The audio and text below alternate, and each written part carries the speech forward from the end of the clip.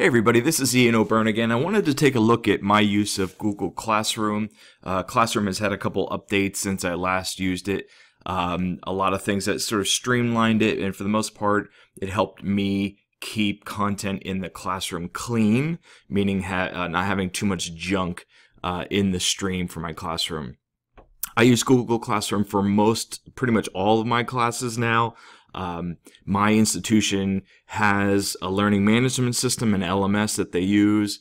I choose not to use that. I don't use it because I'm in higher ed and I work with teachers.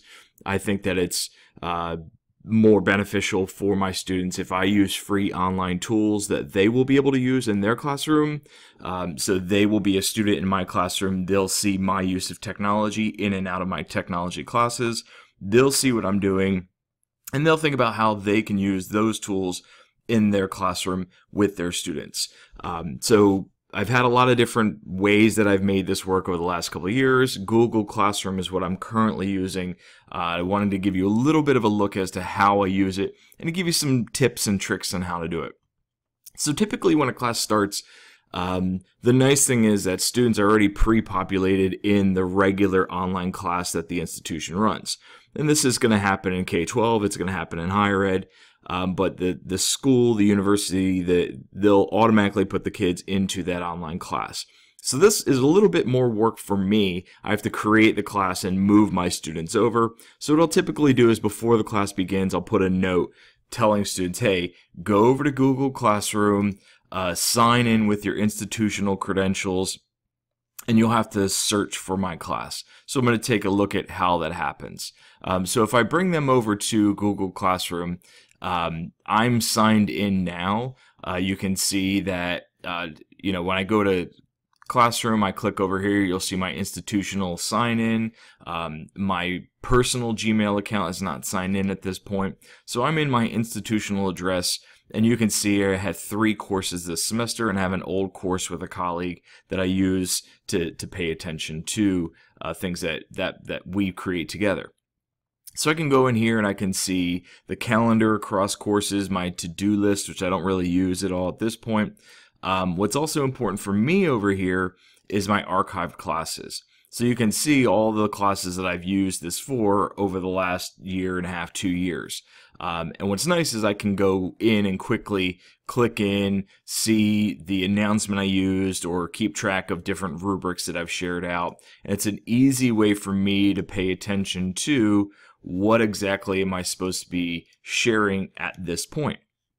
So when you're signed in, what you're going to want to do is you're going to, if you've never used it before and you're using your institutional address, you'll sign in, you have nothing here. You're going to go up here and click on create or join a class. So if you're the instructor and you're starting this off for the first time, you're going to go to create class. You can call this thing anything that you want it to be. So I'm going to say language and literacy. I'm going to call this section 1. And I'm going to say ELA education, and I'm going to say this is in room 214. So if I hit create, it's going to take a little bit of time, go up to the internets, figure out how much space I have, how many more classes I can start up. So now it's going to start up the class for me. So this is pretty much right out of the box. I haven't done anything. I can see that it added a banner for me right off the bat. The first thing that I suggest doing is changing this to fit the look or the aesthetic that you're looking for. I think that the look means something and it matters.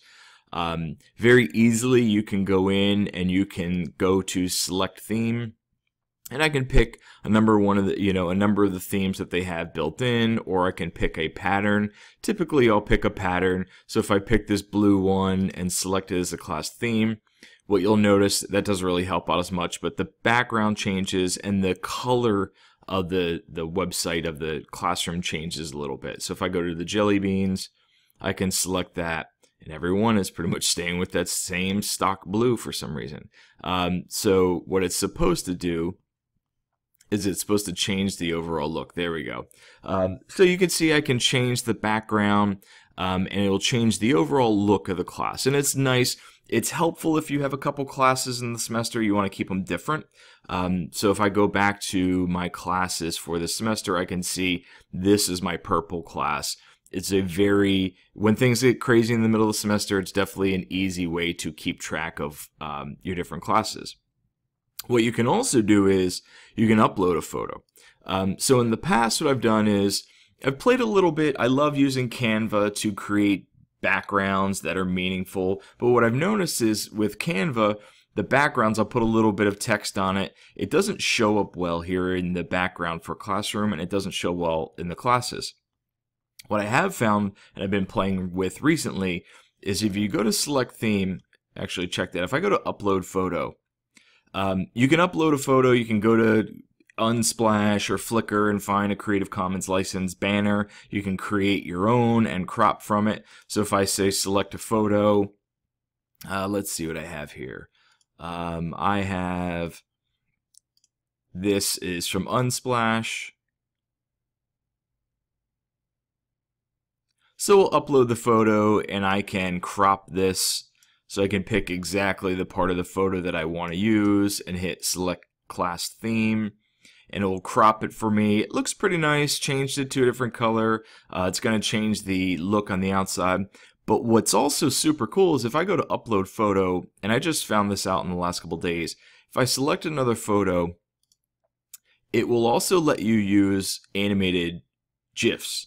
So if I go in, I've already downloaded a GIF earlier, and I can grab this thing and I can basically position it where I want it and hit select class theme. And so what's cool is you can get a little bit of an animation or animated wallpaper behind the scenes. I found that it's helpful not to have a lot of movement. You know, it's a little bit of a distraction, but if you have a little bit of movement there, then it's a little bit of interest to students. They're a little bit intrigued to figure out how you did that.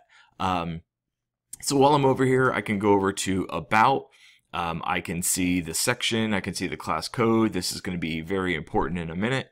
I can see all of the information that I've already added, and if I need to change that information, which I regularly have to do because I mess it up the first time, I can go to class details, change all of this, give a bit of a description, class code, change the streaming settings. I pretty much leave this all the way that it's currently set up, that Google sets it up for me. Part of the reason is I want my students to be able to post and comment on materials here in the classroom. You may not want to. You may want to shut that off so that you control everything. It's up to you and your purposes. I also, before I add any real content to this thing, I'll get a look at everything that's out here. So the way that Classroom is lined up is you have a general stream for information. Everything that you add to the class shows up in the stream. So if you add assignments, if you add announcements, if you add links, anything that you share out with students or students share out with each other, it populates in the stream. Then there's a separate section for classwork. And we're going to talk a little bit about classwork and how to organize classwork. It's definitely important to chunk content to make it easier to organize. And I'll talk a little bit more about how and why to do that. While we're on classwork, you can take a peek, and this is just a little holder. Will let you know what Google Classroom is looking for you to do. But if I go to create, I can add in an assignment, a quiz, a question, material. This is a little bit newer. Material is like a link to a syllabus or a link to reference materials. I can reuse and repopulate posts. So if you have a recurring quiz that you want to add, and then topics are sort of like holding places or headings for your different content that you add. One of the other things that's also nice is they will use Google Calendar. So any assignments that you put in that have a due date will populate to a class calendar that students can pay attention to and subscribe to. That's really nice because it shows up.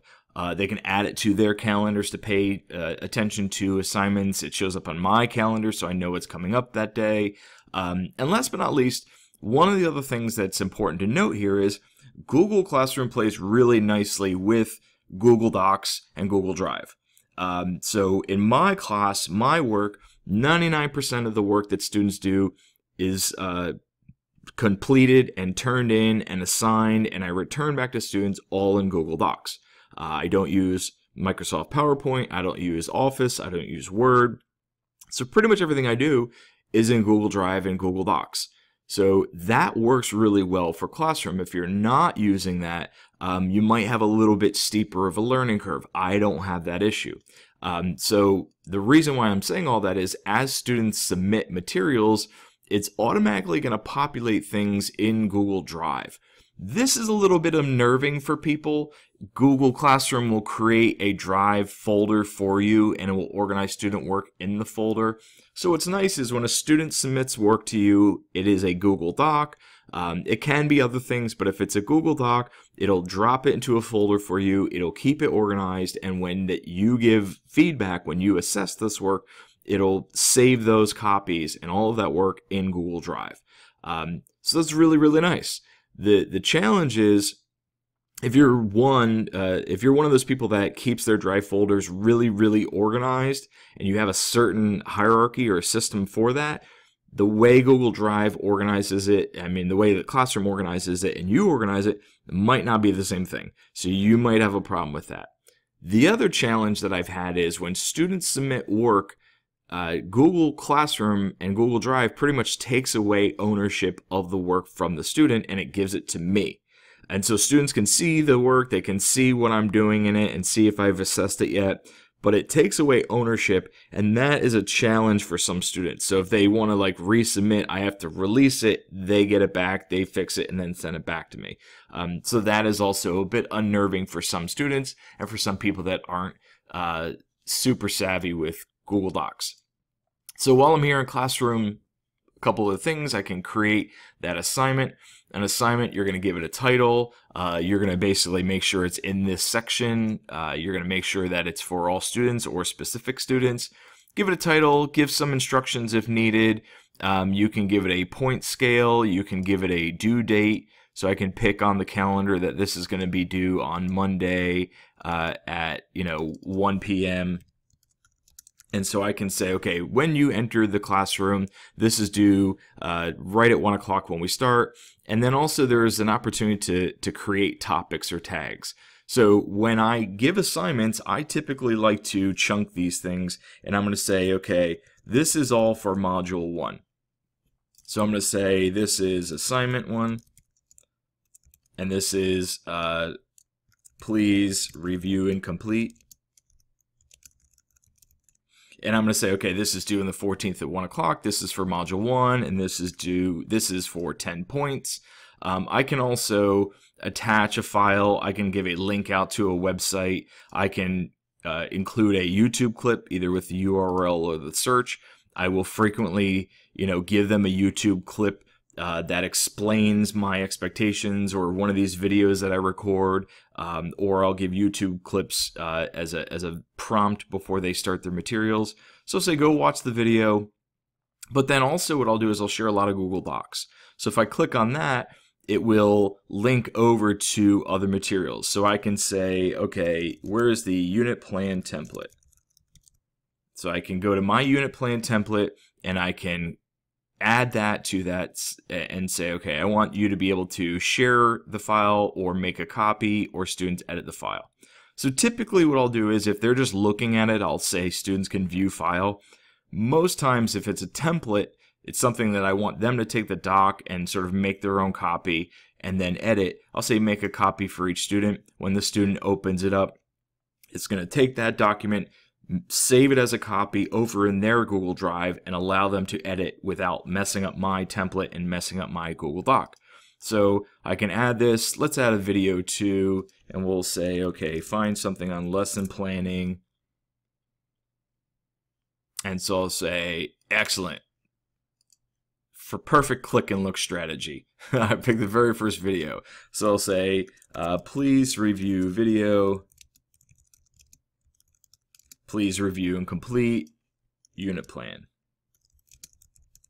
And so here's assignment 1. Here's all the materials. I can schedule this thing. I can save it as a draft so I can have it pop up later. I can trash this if I wanted to. I'm going to hit assign. And now what it's going to do is it's going to place this in the first off in the stream. So you notice this is over here in the stream. And then also in classwork I have module 1. I'm going to create a quiz also for module 1. So I'm going to say module 1 self-assessment.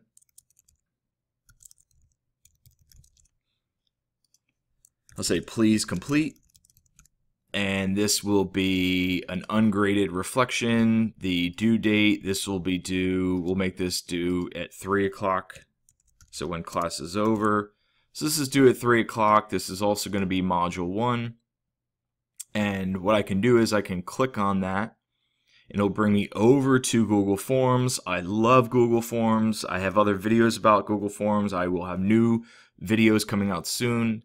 But it'll take you over there so you can edit and create a form here. And what's also nice is it will automatically import those grades into Classroom. So now I can either schedule this, or as before, I can assign it.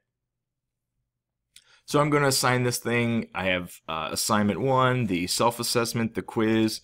I can also take a look here. There's a question. Sometimes I'll have an ungraded question. So I'll say, what do you think? I will make this ungraded as well. There'll be no due date. This will still be module 1. I will give them a short answer. They can reply to each other. They can edit their answer. And I'll say, please watch the video and respond. And I'll say, oh, I could either go to Google Drive, but in this case, what I'm going to do is I'm going to go to YouTube. And I'll say, what was the video that we watched? Need a hero? That's not it. Just watched a video in class. It was thoughtful, thinking about teachers and education.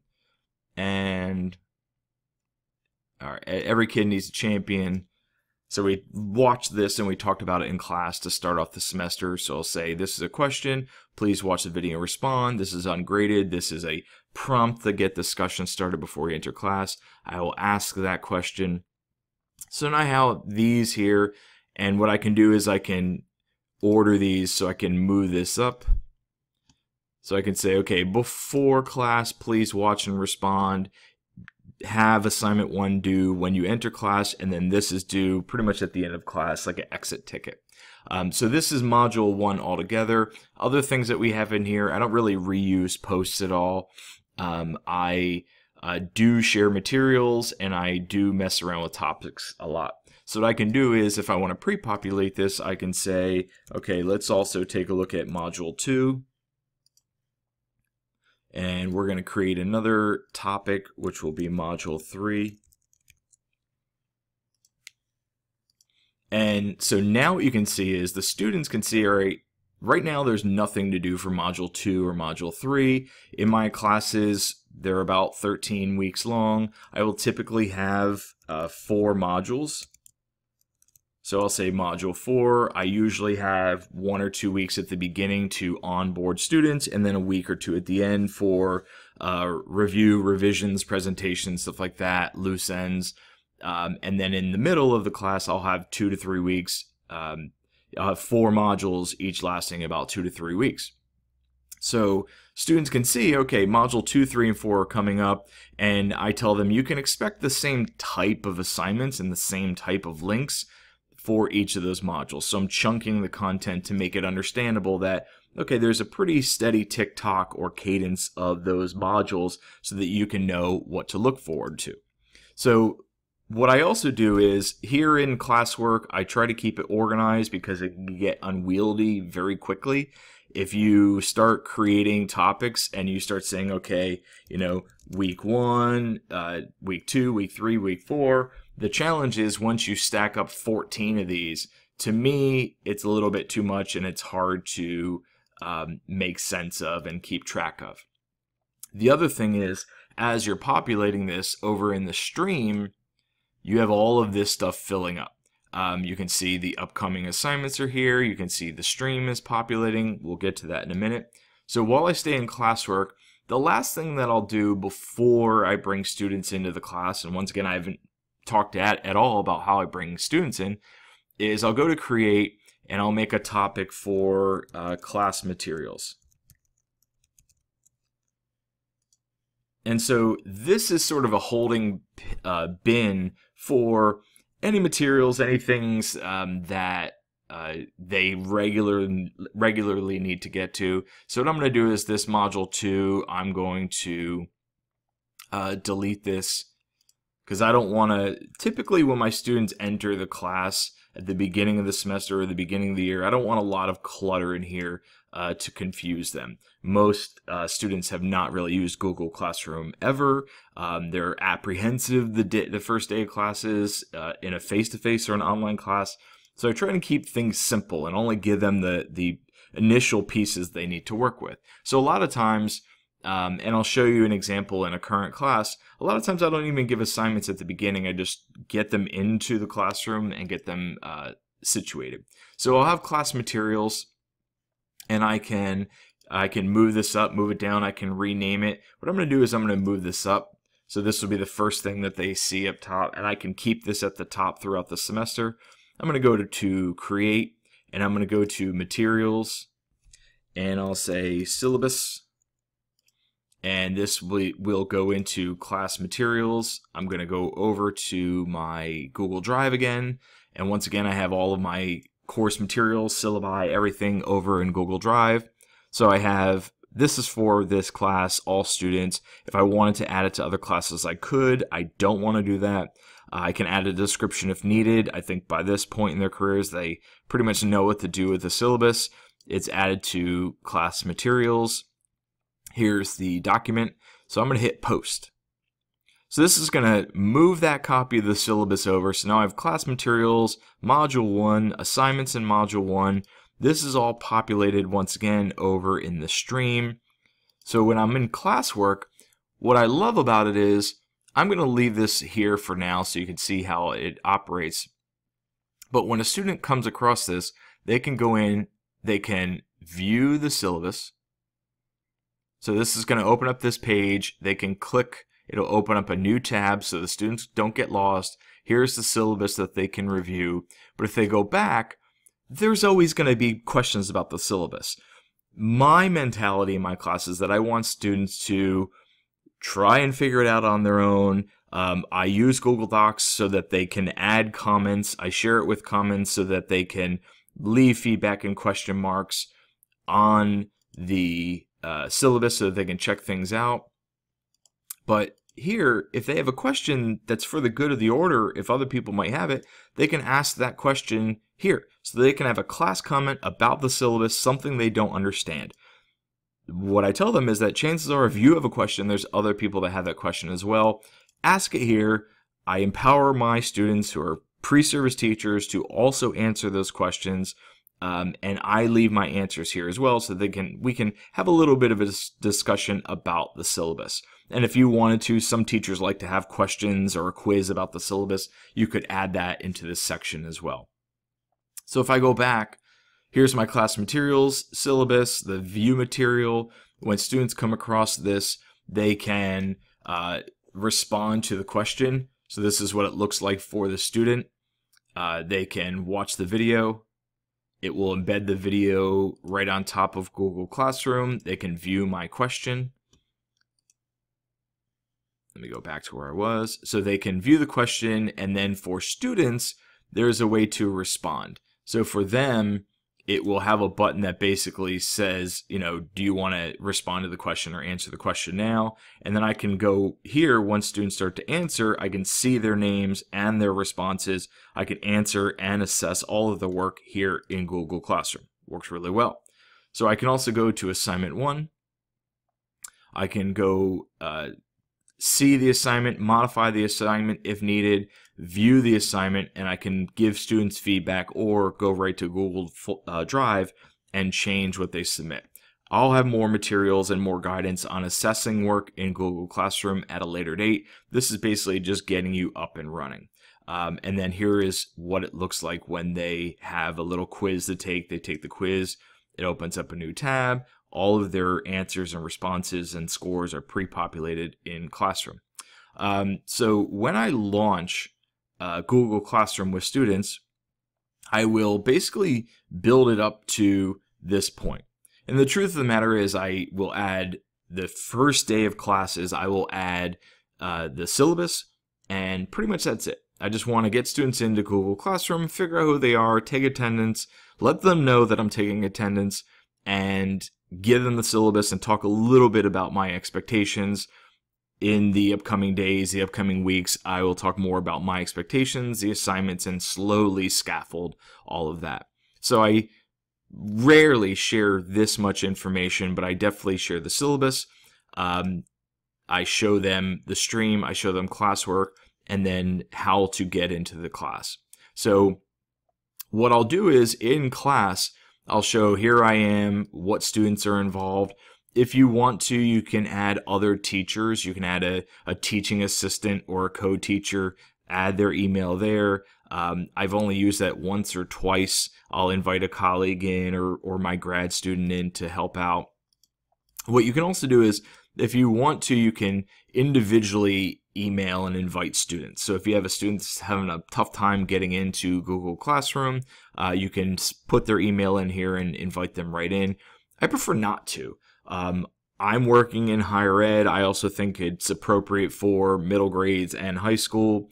I think that students need to be able to open up a web browser, open up a new tab, go to classroom.google.com, log in with their credentials, and then basically in class I say, okay, go to Google Classroom, click on this little plus sign, hit join class. It's going to ask you for a class code. And I tell them that the class code is provided here in Google Classroom. So if I go to people, actually, let me go back to this. So I'll click on this. In class, if I go to, once again, so I'm in my class, I'll click on the little gear, and I'll go down to class code. They have to add this class code to join. So this EYYRYRIL, that's the class code to get into this Google Classroom instance. And what's nice is I will copy paste that over in the learning management system or send it out via email. So say go to classroom.google, log in with your credentials, go, after classroom.google, hit that plus sign, add this code. In class, I also repeat those directions, but I pull the code up. So if I go to display, this will pop up on the smartboard on the projector, and then students all can walk through it with me. Most times I want to see which of the students can figure it out and get logged in before class, before I see them. So it's a little bit of a hurdle to see who can figure out how to get into the classroom. But most times the remainder students get into the class the first day face-to-face. I can walk them through it as a class. But I think these are skills that students need to be able to have as they work in digital spaces. So as students add themselves, you can see the students populate here and see who's in the class. So I want to give you a look quickly as this video is wrapping up at a current class. So this is a class that I've set up. I only have a couple materials here. This is a class that I already met the students face-to-face the first time. And I pretty much did all of the things that I just suggested. So I started off the class, I had the stream. You'll notice that I have a link for hypothesis because we use that a lot in my class, a material link for the syllabus, and then I also have an extra link here for the course syllabus. And what I did is the first day I didn't have anything here in classwork, and I've added some course resources. You can see I don't even have any assignments here. So what I'm going to, and then in terms of people, I have a couple students already added to the section. So what I did is in class, I went in, added all the students. So in class yesterday, I went to about, and I said, okay, I want you to sign into Google classroom.google.com, use the code, add yourself to the class. And so you can see a number of students were already successful adding themselves to the class. I also went in, I created a new topic called course resources. I added the syllabus for the course. I can see that none of the students have questions right now so far about the syllabus. I also added Tomorrow in class, I'm going to talk a little bit about Hypothesis and how to use Hypothesis. So I'm basically making this available to them ahead of time. So here's Hypothesis and the links in the videos that I created all ready for them to go. And then the last thing I'm going to do is I'm going to go back to the stream. And at this point I have syllabus and I have syllabus again. I have two links with the syllabus, and one of the things I want to do is I want to keep this area clean so it's not confusing to students. So I'm going to go in, edit this, delete it. It's going to remove that announcement. That's fine. Now when students come here, they'll see these two links. When they go to classwork, they'll see the two links, the one for Hypothesis, and they'll see the link for the syllabus. And I can move these up to the top, and I can keep this at the top as I add more things. So once again, this is Google Classroom. This is the primary tool that I use to organize my students. I use this for handing out and collecting assignments. This doesn't really do a good job for class discussions. That's one of my the things I don't like about Google Classroom, but I use other tools for that. I use it for handing out assignments, keeping students aware, sending out announcements for class, sending out class materials. I'll share more throughout the semester on how I use it. But this video is pretty much just getting you up and running with Google Classroom. Future videos will talk about sharing slide decks, sharing course materials, sharing and assessing, student work, giving feedback, that sort of stuff. But this is just an overview to get us started. So hopefully you enjoy this. By all means, subscribe to the channel if you haven't already. Give me a thumbs up or a thumbs down if you hated the video. Give me questions if there's something that I mumbled my way through, and hopefully this was of value to you. Thanks a ton.